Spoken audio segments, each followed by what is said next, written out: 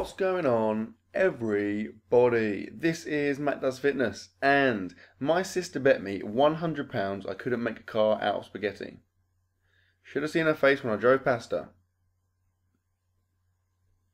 Come on, that was pretty strong. Okay, this is my squat highlights from week 5 of my second cycle. That's right, I'm into week 5. It's getting pretty exciting now. First session was probably the best squats I've ever done. I went for 5 sets of 3, 5 triples at 180 kilos, 397 pounds, so pretty much 400 pounds. 4 plates on either side, and I got all 5, and I'm absolutely over the moon with that. It was not that long ago, we're talking a matter of months ago, that this was my PR for a single, and I was really, really pleased to get that. It was a massive landmark for me, so to get it for 5 triples is pretty crazy. I mean, this cycle I've made some really good progress, but my squats in particular, I'm really, really happy with the way they've gone up. And I'm pretty sure now, I don't want to jinx it, I'm touching wood as we speak. That sounds weird, but I reckon I'm on for a pretty decent PR when it comes to testing. Here's my second set. I mean, the third rep of every set was a little bit of a grind, but to be honest, every time I unracked the bar, I always felt like I was going to get my all 3 reps. I never felt like I wasn't going to get one. I never felt close to kind of dropping the bar.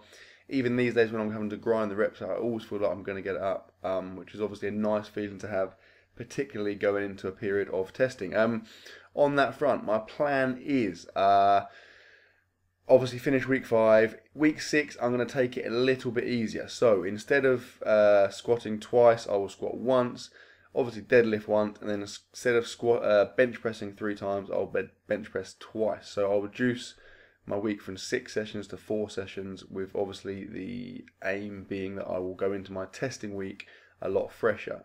One thing I learned from having that 3 weeks off a while back from my holiday is that my CNS obviously takes an absolute hammering when I train. I do train with a lot of frequency, not a massive amount of volume, but a lot of intensity, so obviously my CNS needs a rest. So like I said, week 6 it will still be a training week, but I'll use it as a little bit of a deload. And then the week 7, so the week after my cycle, I will test all of my lifts. I will do a 1 rep max for all 3 of my lifts. And like I said, without wanting to jinx it, I reckon I've got some decent numbers waiting to come out.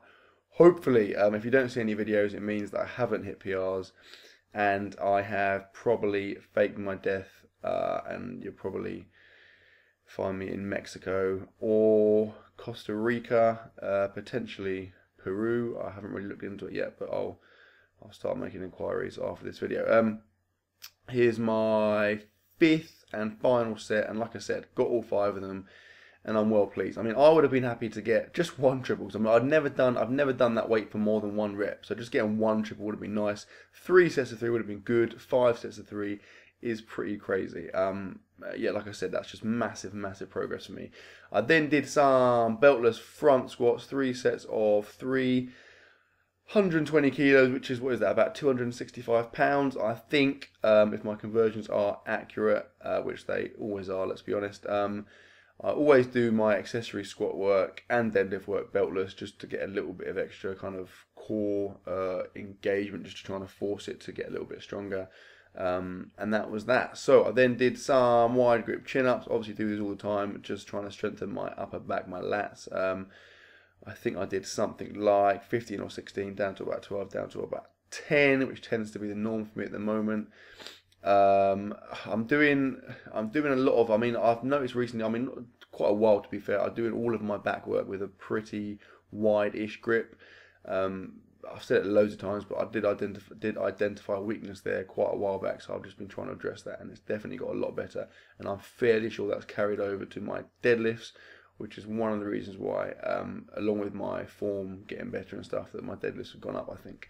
Okay, then I finished the session with some lat pull downs. I did a couple of other bits, but I didn't film them because I'm trying to keep you on your toes. I did 3 sets of, I don't know, something like 13 down to about 10 or so of these. Again, felt some pretty decent lat engagement, and that was that session. After that, didn't really care what happened because it was such a good session, but I then went on 2 sets of 5 at 170 kilos, which is 375 pounds. But more importantly, what you all came here to see, look at those bad boys. Yes, that's right, I'm wearing Lycra, I'm wearing tights. These aren't even new. This is a legacy of my track and field / athletic days. I used to have, or I still have, a lot of Lycra, probably more Lycra than a man should own, but I haven't worn it for probably getting on for 2 years now. And I thought, you know what, my weights are going up. I want to view powerlifting for me now as kind of like a sport, you know, something I'm doing seriously. So I thought, gonna get the Lycra out, and I'm not gonna lie, I loved it. I felt a little bit awkward walking in and back from the gym, so I probably have to wear some trousers over these from now on. But yeah, I really liked it. I felt good, and I'm not gonna lie, I can definitely pull off a pair of tights. Not literally speaking, although I can pull them off. Obviously, I did that after I wore them. I'm not sure where this story is going. So, sets of 5. The plan would have been 5 sets of 5, but I kind of twinged my back a little bit when I was deadlift. I had a nice deadlift session, which coincidentally I didn't film, so you're not going to see it. Unlucky. I did my triples again. I went a little bit heavier than last time, but my back was just a little bit sore after that. So in this session here, whereas ordinarily when I kind of let myself drop forwards a little bit in my squats, I can just kind of catch myself with my back. It wasn't the case here. On my back was just kind of, I felt, to be fair, I felt really strong. I mean, my legs felt really strong. I felt like I could have done a lot more than what I was doing here. And for sets of 5 at this weight, which is the most I've ever done, I felt really, really good. I probably could have lifted more, but like I said, my back just didn't feel completely 100%. I didn't want to risk it getting close to the end of the cycle, so I thought I'd just play it safe. And obviously with that massive squat session in the bag from earlier in the week, I was happy just to settle for the 3 sets of 5. Feeling nice and strong, like I said, and then like move on to the next one. I finished the squat work with some paused beltless squats, as is the norm. Oh, some nice legs there on the left of the screen. Thank you. I did 140 kilos, which is 309 pounds, I believe. I've pretty much committed all of the conversions to memory now because I've done it so many friggin' times. Yeah, I did sets of 3 here. I felt really strong, to be fair. I could have done more. I've actually noticed that my pause and my front squat work is a little bit on the light side, but I did start doing that deliberately because I didn't want to kind of overload my CNS, obviously with the heavy work I'm doing initially. But yeah, this felt pretty good. And that was another solid squat session to end a good week of squats. I did some more lat pull downs. Again, 3 sets of, I don't know, somewhere in the 12 rep range. Again, feeling a pretty massive amount of lat engagement. Just focusing on, as I always do, pulling from the elbows. I can't stress this enough. I spent years and years thinking, well not years, but a few years, thinking I was training my back, doing all kinds of back work and pretty much feeling it entirely in my biceps. And I think a lot of people do the same thing. I see a lot of people trying to hit their back and not really properly engaging it.